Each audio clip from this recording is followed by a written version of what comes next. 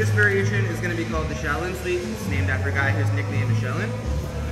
So as I'm setting up my grips, before I'm even able to go, he starts to drive into me. I'm going to use this knee shield to shelve him on top of me, and I'm going to pull this sleeve up. So I should be able to float him here. Now I'm going to push this down to his hip and float. If you want to, I love it. feel free to do this, or you can just come. So this is very much predicated when he drives onto you, and then you're going to redirect that way. So from here, he starts driving, I take him up, this comes down, push him with my legs,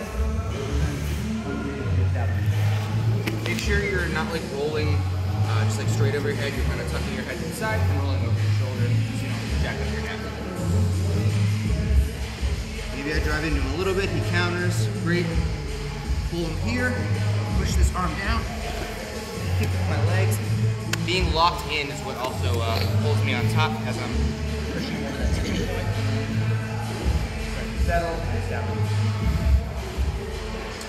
So we need to see that again.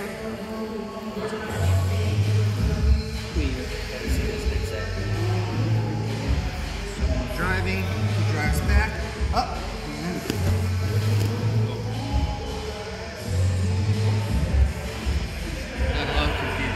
specific questions on this, or are you just processing?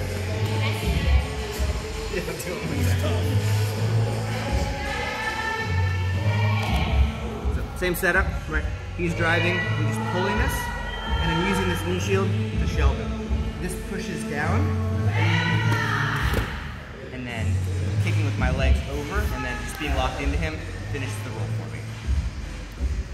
It's so simple. Let's give that one a shot. 1, 2.